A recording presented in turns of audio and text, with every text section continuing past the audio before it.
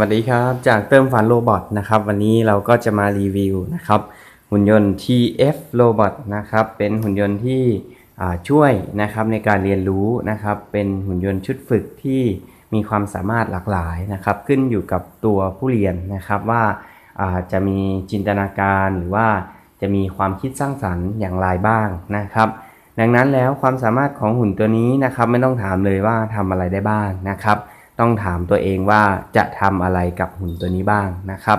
ดังนั้นเวลาใช้งานหรือว่าเวลานะครับเรียนเนี่ยเราสามารถประยุกต์ได้หลากหลายนะครับซึ่งวันนี้ก็เป็นอีกหนึ่งตัวอย่างที่จะ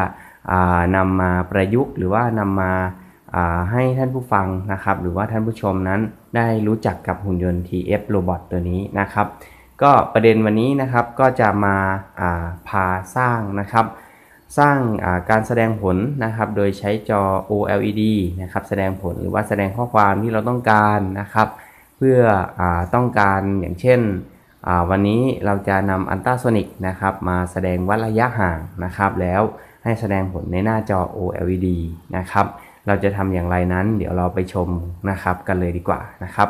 ขั้นตอนแรกนะครับเราก็ทำการเชื่อมนะครับสายไฟนะครับในที่นี้เป็นสายจัมเปอร์นะครับเราไม่ต้องใช้อุปกรณ์สาย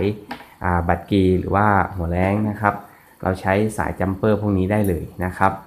ก็เสียบเข้าไปนะครับในส่วนของโฟโต้บอร์ดนะครับโฟโต้บอร์ดตรงนี้นะครับเป็นโฟโต้บอร์ดที่ใช้นะครับขนาดมินิขนาดเล็กนะครับอย่างเช่นเราอยากจะเชื่อมสายนะครับตัวผู้เข้าด้วยกันนะครับตรงนี้นะครับแน่นอนว่าเชื่อมกันไม่ได้นะครับทีนี้ถ้าเราอยากจะเชื่อมให้เป็นจุดเดียวกันนะครับเราก็มาเสียบเข้ากับพินนะครับพินของจอนะครับก็จะมีในส่วนของ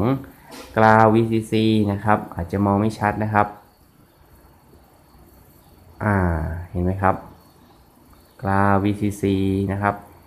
SCL SDA นะครับตรงนี้ก็เชื่อมกราวก่อนก็ได้นะครับอย่างเช่นผมสีขาวนะครับสีแดงนะครับ VCC กับกราวนะครับทีนี้ก็นำนะครับในส่วนของสายนะครับมาเพิ่มนะครับเพื่อเชื่อมกับเบาะนะครับก็ VCC กับกราวนะครับ VCC กับกราวต่อที่ไหนนะครับกราวก็ต่อที่ GND นะครับกราวของเบาะแล้วก็ VCC ต่อ5 โวลต์ได้เลยนะครับทีนี้ก็เชื่อมในส่วนของ SDA กับ SCL นะครับก็ถ้าหากว่าเรานะครับไม่รู้ว่าขาไหนเป็น SDA SCL นะครับให้เราพลิกดูด้านหลังนะครับก็จะมีบอกนะครับตรงนี้ A4 A5 ใช้ได้นะครับแต่ว่าในส่วนของตรงนี้จะใช้ขา SDA กับ SCL ที่บอร์ดได้ฟิกไว้นะครับอยู่แล้วนะครับก็จะอยู่ด้านหลังของบอร์ดนะครับบอร์ดนี้นะครับวิธีดูนะครับก็ขานะครับถ้าพลิกบอร์ดดูก็จะมีเขียนหรือว่าสกรีนไว้อยู่นะครับเป็นสีน้ำเงินตรงนี้นะครับถ้าเราถอดบอร์ดตรงนี้ออกมาเราก็จะมองเห็นนะครับในที่นี้คือ SCL นะครับ SCL ก็จะอยู่ด้านนี้นะครับหัวมุมสุดท้ายนะครับก็จะอยู่ตรงนี้นะครับ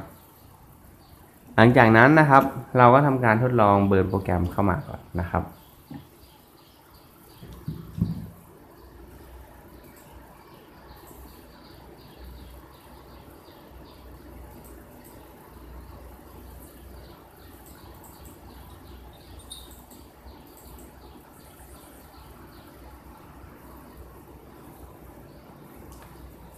อย่าลืมนะครับเสียบสายนะครับข้อมูลนะครับแล้วก็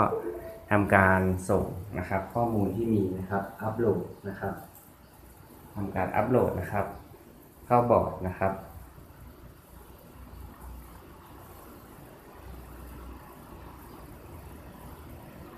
โอเคนะครับ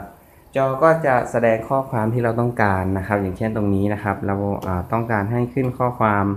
เติมฝันโรบอทนะครับก็จะขึ้นข้อความว่าเติมฝันโรบอทนะครับซึ่งตรงนี้ก็จะเป็นตัวอย่างนะครับอีกหนึ่งตัวที่นำมาฝากน้องๆนะครับทีนี้นะครับเราสามารถที่จะแก้เป็นข้อความอื่นได้ไหมได้นะครับหรือว่าอยากจะให้แสดงตัวใหญ่ขึ้นนะครับหรือว่าจัดตึงกลาง